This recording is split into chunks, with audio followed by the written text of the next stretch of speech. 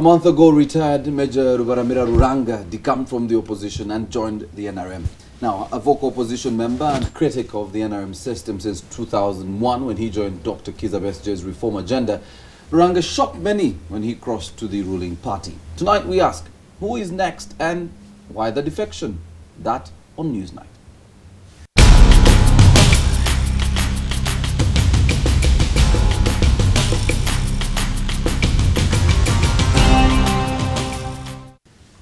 Welcome to Newsnight. Many thanks, Andrew, again for joining us. Researcher, journalist, CEO of The Independent, and again, you want famously call yourself the old man of the clan.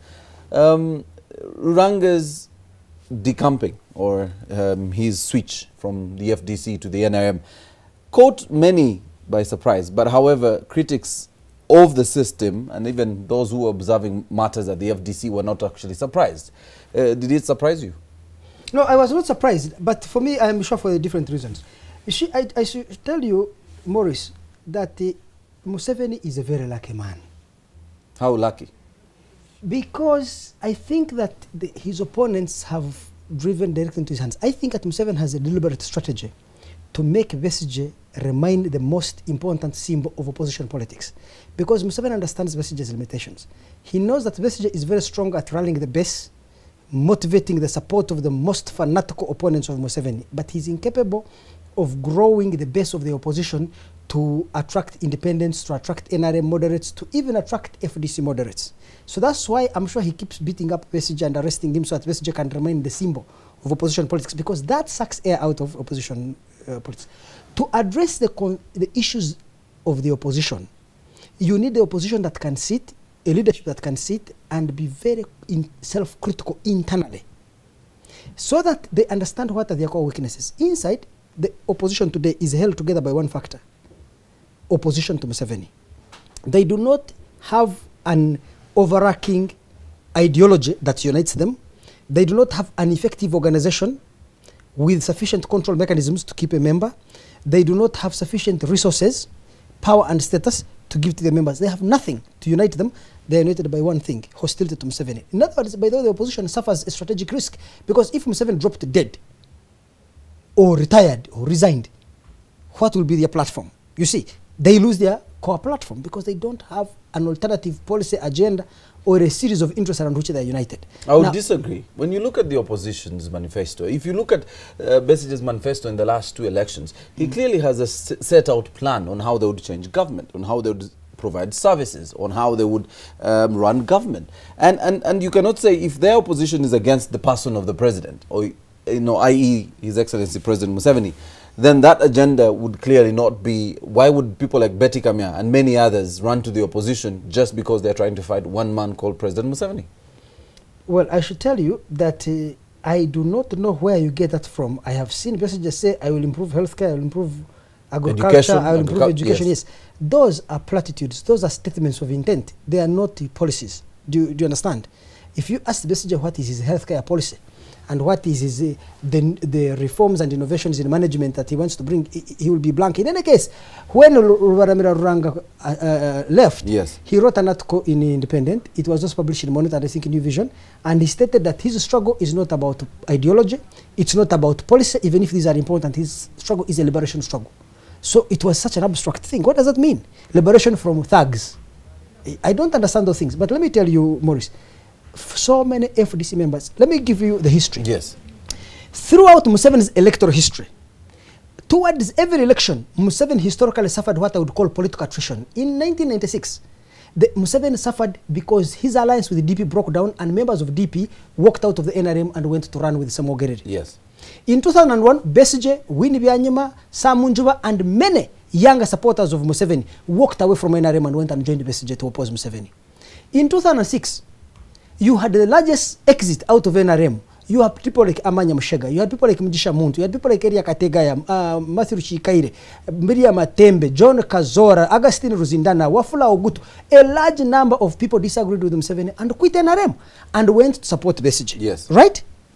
What happened in 2011? And I'm going to show you how these things have been happening. And the people in the opposition are trying, including Besigye, they want to retain supporters through blackmail by saying Museveni has bribed you because you have raised the internal weaknesses in the opposition. Museveni has bribed you. They want to black. Weaknesses in the movement too. Yes, but you see, the movement has one strong advantage. Yes. They have power. With power, they can give jobs, they can give groceries, they can give status, they can give influence. There's so many things you can do with power which can keep people together. But if you're in the opposition, what keeps you together? But let me tell you this. In spite of Museveni's advantages of the state, every election year, he suffered attrition up to 2006. Between 2009 and 2011 or 2010, we saw Alex Onzima, who was national vice chairman of FDC. We saw people like Obote's son Jimmy. We saw Richard Kajuka go quiet. We saw Mushaga refuse to run for a constituency. We saw many people leave FDC. Leaders of FDC. Yes, then we had people like Chris Wakasisi, Jacob Wolanya. You had so many leaders of FDC, UPC and DP were walking back to NRM. Let me tell you, Maurice, people can go and hang me there. For me, as a person who believes, I support people who want to oppose Museveni, but I want to support them in principle. That we must sit and ask, what is happening to us? Why are senior leaders who were every time walking away from Museveni, why are they going back to him? Let me tell you one of the things. The opposition has, under Besigye and Lukwago and the other extremists, you see, Besigye and Lukwago are hostages of the extremist wings of the opposition. Because they become hostages, because any attempt to find accommodation with Museveni, they say you have been bribed. But they don't mean it. They are using it as an instrument of blackmail, because by damaging your reputation before their own audience, they can force you to adopt their extreme position. Now, this is what has happened, is that the opposition has restricted to retaining support via political blackmail through damaging people's reputation, rather than articulating a unifying vision. Now, Museveni's strategy is this. You are either against me or you are with me. Besigye and Lukwago's position has become that you are either with me or against me. You see, me, I am not with Besigye, but I am not against him. If I criticize him, he means I'm against him. So, in other words, the strategy they have adopted, of any form of criticism, bet Kamya left FDC. Let me tell you, Regan Okum has gone silent. Maurice Ogenga Latigo, where is he? He was a key voice. All these politicians are leaving. You cannot lead an organization and people are exiting all the time, and all you can do is write articles in newspapers and said, when the dictatorship is there, it bribes people. So you begin retreating by finding excuses for failures that are internal. We need an assessment inside the FDC. But we cannot to take say, it away what from is him. it? Let me tell you this, Maurice. Just give me 1 second. Maurice, it is so important, and I appeal to you people in the opposition. Please hold a meeting and ask a question. Why are our members defecting?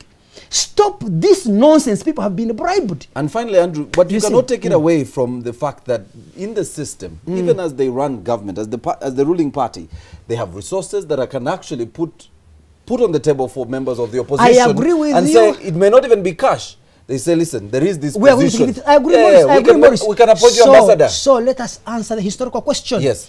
NRM did not come to power in 2011. NRM came to power in 1996. Why is it that in 1996 it suffered a massive walkout by DP leaders? And 2001, yes. 2001, what led Besigye, Sam Njuba, and all these other people to walk away in 2006, between 2003 and 2006? What led all these Kajukas and Amanya Mshagas and the Muntu to walk away? You cannot say that because of the possession of state power and the privileges and status that goes with power, that is sufficient to keep people with Museveni. Many people have left Museveni, joined FDC. They decided to quietly withdraw from FDC without saying anything. They have kept quiet. Why? FDC, UPC, DP need to sit down on a table and say what is internal to us that is the problem, why our members are leaving. Let me tell you another thing. I went to Northern Uganda, toward the whole of Northern Uganda. LC3 chairman, LC3 councillors, LC5 chairman, LC5 councillors, up to LC2. People are crossing over back to the NRM. Why? Or even who have never been in NRM going there. The question is why? That requires a very brutal attempt at self-criticism. You say, what are my weaknesses? The second thing, which is governance. You see, when the opposition lost an election, it was important to sit and say, why are the reasons we lost? And if you have lost an election, what should be our strategy? Because remember that although you are a member of the opposition, it is always important to retain a level of credibility with people in the government. If you adopt a stance that people in the government are thugs, thieves, murderers, thugs as Besigye calls them, you destroy any ability to have accommodation. But if you're a member of parliament representing your constituency, you may need a clinic, a school, a bridge in your area. You must be able to reach out to people in the government, and they come and do things in your constituency even if you don't support them. You don't belong to the ruling party. Yes. 2, even when you stand up to speak in parliament, do you understand? Next week, a Umeme debate is going to take place. If a member of the opposition studies these documents and makes a constructive criticism, let me tell you, I have experience personally. I am impressed by how much you can influence this government. Ask Godeba Tumushabe. He's a leading critic of this government. Me and him did a study on public administration spending, and we mobilized the whole government that there must be increased funding for energy, for infrastructure, for education and health. Let me tell you, the Ministry of Finance replied in the next budget. They doubled the budget for roads because of the work of Accord. Who is executive director at that time? Godeba Tumushabe was a big critic of government. They listened to us. Not only that, government of Uganda proceeded to hire Godeba Tumushabe on the environment as an expert, as a consultant to advise them. So it is not true that if you disagree with this government, no one will talk to you. There are so many opportunities of engagement, of constructive engagement. Yes. We disagree to disagree, yes, but where there is a point of agreement, we can work together. Now, right, that attitude has been defeated. Maurice, let me finish. Why has it been defeated? Because the leaders of the opposition, especially a person like Besigye, has said that the extremist youth, frustrated, angry, who want to see insults and abuses hurled at Museveni, have dominated his thinking. So in order to pander to that tiny minority, he has excluded so many people, and others have gone silent, other leaders, others have walked out of the party. And we have to hold it there. This discussion may never stop, but again, thank you very much for that insight.